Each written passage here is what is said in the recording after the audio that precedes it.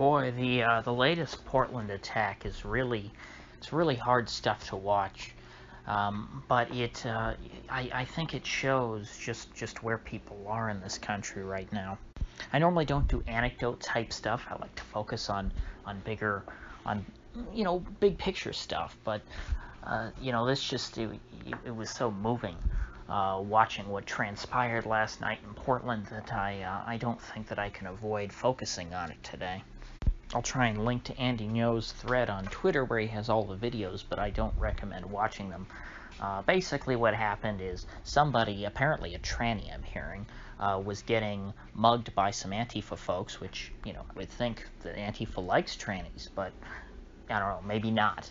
That person was getting mugged, and some guy in an old, what looked like an F-100 actually, real shame, because you don't really see F-100s anymore. You see F-150s, but the F-100 is kind of that's a lost truck. But anyway, he pulled over and said, hey, you should leave them alone.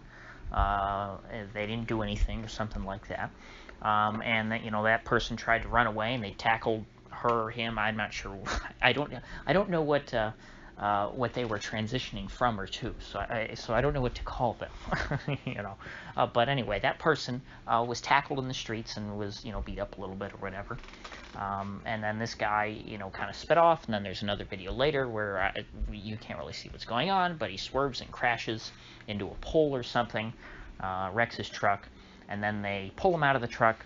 They search through all his stuff, and they tell him to stay put, and then they come and, they tell him to sit down, and then he sits down, and they come and kick him in the head and knock him out, which, if you see somebody that get knocked out in one hit like that, that's normally a very bad sign. Like, that happens in movies, but that doesn't really happen, in real life. And that's the problem with these, with these savages, is they watch violence on TV, and they don't really, and they, probably play it in games and stuff, and they think that life is a game. They don't really understand that when you attack people, not only are you going to hurt them, but you very likely might kill them if you do something life-threatening, like kick them in the head and knock them out. Because if he was knocked unconscious, he's probably got some kind of brain injury now. And then what did they do after he was knocked out? Thankfully, a whole mob of people didn't show up and just start kicking him in the head, while he was unconscious. I didn't see that.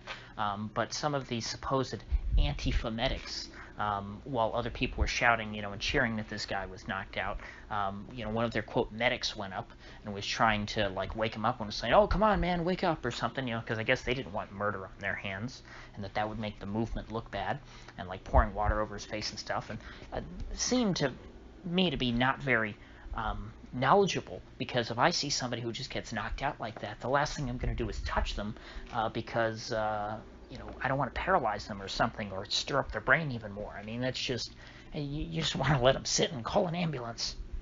And so I'm really scared for that guy. I don't think that he's going to, he's not going to be in good shape for a long time, let's just say. Hopefully he can recover it all. But I'm sure he's going to have a very, very rough time ahead of him. And, all I can say is that it was not worth it, what he did. Whatever was happening to that person, he didn't need to go and get himself killed and wrecked and ruin his life over it. I just, perhaps it's because I grew up in an age where people who do the right thing are not rewarded, but it's just, it would never occur to me to do that. You got to pick your battles. You can't save everybody. And so even if you see someone who's getting attacked wrongly, you just need to learn to let it go and to live to fight another day. Because if this guy is brain dead now or paralyzed for the rest of his life, who is he going to be able to help in the future? Nobody. And so, that's my message to people about these Antifa folks, is you can't screw around with them. Or Black Lives Matter, whatever they're calling themselves now. Because, of course, this is the part of the ongoing Black Lives Matter riots, which, it's kind of funny. Now it's become a meme, but weren't these riots supposed to be over as soon as Trump pulled the Department of Homeland Security out of Portland? Weren't they just mad about Trump? It's almost like they're mad about other stuff, too, and that not everything is about Trump. And so if there's riots going on, it might not necessarily be Trump's fault. So yeah, the riots are still ongoing, and that's what this guy was caught up in. These folks were out in the streets blocking traffic and stuff, and I have to say, unless you have a really, really good reason, you should not be driving around any of these cities at night. Even if normal crime is not a big issue in your city, you never know when there's going to be a violent Black Lives Matter mob roaming the streets looking for somebody just to mess up and beat up and to take out their rage, to try and get some of those reparations that we're hearing about from Chicago. That's what Black Lives Matter said about the looting there, is that, hey, every time we take a Gucci bag, all we're doing is taking back some of what was stolen from our ancestors. Now, a lot of people are focusing rightfully on this guy, Kislev or Mark Kislev, who, it sounds like a black name, but he looks pretty white. He has scraggly hair, but he has very light skin and white features. So my guess is that he's at least half white. Not exactly the blackest black guy in the world. Someone who probably has a bit of white privilege, if you think about it. Worked as a security guard for Star Security or something like that. And it's kind of funny because he was wearing his uniform and his vest to go out rioting. Somebody who apparently protects people for a living. He's the one who delivered the knockout blow to this guy that may kill him or may just maim him for life, kicked him in the head. While he was down on the ground submitting to them because, he knew he was overpowered by the mob, they told him to kneel down on the ground. He got on the ground, and as soon as he got down, that's when they attacked him because, they literally kicked him while he was down because he was a much easier target then. And then even after he was, down on the ground, bleeding out, unresponsive, people were just ransacking his things. And, he was driving a very old truck. They haven't made a Ford F-100 since, I believe, 1983, thereabouts, or maybe it was 84 they quit. But the F-100 at the time was the most stripped-down Ford truck you could buy. It was the cheapest thing out there if you didn't have any money. And so this guy's driving a Ford F-100 like 35 years after the last one rolled off the assembly line. So he clearly was not someone who was of means. He was driving, probably one of the oldest and cheapest things you could find. And he did not have nice things in his truck. He had like tools and clothes and stuff. He actually, who knows, he might have been homeless. But, I guess lashing out at this guy is their way of sticking it to their white oppressors. I mean, wasn't it Oprah that said even homeless white people have more privilege than a black woman like Oprah, who's a billionaire, if I'm not mistaken. And so what is the response from the left on Twitter to this whole incident? Are people shocked and appalled? Are they, mourning for this guy and saying, gee, that's terrible. It's so sad that somebody would do that to him. This isn't what Black Lives Matter is all about. No, they're saying, oh, he tried to run people over. Another total lie, just like everything they always say, because they always lie about and try to smear anyone who is victimized by the mob. And so there's no remorse for this good Samaritan who just tried to intervene to help someone who's already being attacked by the mob, who I believe probably got beat up again after. And it was kind of funny. They were they were shouting at this person afterwards that he got beat up because of you, because he was trying to protect you, and so he tried to hurt us, and so we hurt him back. And it was really gross, and this person was, very upset and hyperventilating, whatever, and crying, because obviously they felt very bad that this person they didn't even know was just likely scarred for life. And this whole group, nobody stepped forward to try and resolve the situation. They're all just okay with this. This is who the left is. They have no respect for anyone that gets in their way. We don't know the politics of this man.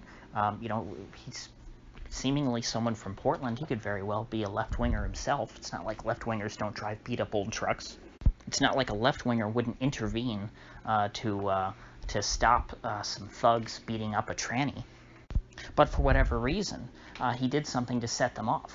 And so they beat him to a pulp. They may have just about killed him. It definitely comes to the point of being attempted murder, because they're a pack of savage animals. They can't be reasoned with. It doesn't matter what your politics are. It doesn't matter if you capitulate to them. It doesn't matter if you submit entirely, just like he did. He admitted his defeat. He stood down, he got down on his knees, did everything they said, and they still tried to kill him. So your only recourse is to avoid them at all costs. And then when they finally come into your neighborhood, like they're trying to in some of these suburban neighborhoods, people need to stand up to them. That's where I would hope these militia groups come in. Though we haven't seen it too much so far, but I mean, if they could just stand and, block the rioters from coming down residential streets and things where they have, good numbers, because obviously these militia folks don't really live in urban centers like Portland. Let the cities burn, but, protect the suburban areas. And I'm not saying that because I hate cities necessarily. It's just impractical. You're not going to have all these, a bunch of folks drive into Portland to protect Portland from other people in Portland. It doesn't make any sense. So with that said, never talk about politics. Don't approach a mob. If you see someone being attacked, just walk away. Let it happen unless you're confident that you can handle the situation. But if there's an angry mob attacking someone, unless it's someone that you really care about, it's not worth losing your life over it. Live to fight another day, and just wait for a while. I think that the mob's day of reckoning will come. People who are this evil and mindless in the way they go about their evil cannot be successful forever. I don't see them as a systemic threat to society, but until the public at large recognizes them as the threat that they are, no one will be able to stand up against them without being persecuted. And so I'm afraid many more people are going to have to lose their lives before the evidence becomes so overwhelming that the violent mob truly is out to get you. Because the media refuses to carry these stories. So, this sort of information has to spread through word of mouth, which thankfully is easier now than ever. But we're not quite there yet. Although, based on the poll that came out today from CNN, it's one poll, so I didn't really want to do a whole video on it. It could be an outlier, but versus the last time that this same poll came out, which I believe was in June, Biden has lost like 10 points over Trump, and I don't think necessarily voting for Trump is what's going to is going to protect people from Antifa. But what it might show is that the public approval for the riots is slipping. And if that's the case, if popular opinion, the popular will can turn against the rioters, well, then there's going to be more tolerance for people standing up against them. You see, right now the media will not mourn this man. They will probably run with if they report on this at all, they'll run with the Antifa narrative that he was trying to kill people and that they were just defending themselves, by giving him a traumatic brain injury when he was kneeling on the ground with his hands behind his back. It'll take, some more doing before Antifa is just totally toxic. They are, and Black Lives Matter. I really should stop saying Antifa. That's one thing I agree with Tim Pool on, is that, the Antifa term is kind of antiquated at this point, because it's much broader than that. It's not the extreme far-left communists anymore who are the ones doing this. It's ordinary people. These are ordinary Americans, people who live next door to you. That's what's so scary about all of this Black Lives Matter stuff. These are not crazy left-wing loons. These are ordinary, boilerplate, default liberals who would have, willingly voted for Hillary Clinton. The Antifa folks would never vote for someone like Hillary Clinton because they recognize that she's a disgusting fraud. These folks, they don't really have any political beliefs. They're just animals. So with that said, I hope you all stay safe out there and watch your back. And if you gained anything of value to this video, I'd appreciate you clicking that like button and sharing this video. If you haven't already, please subscribe, because I do upload every day and I'd hate to have you miss one. So I'll see folks back here tomorrow.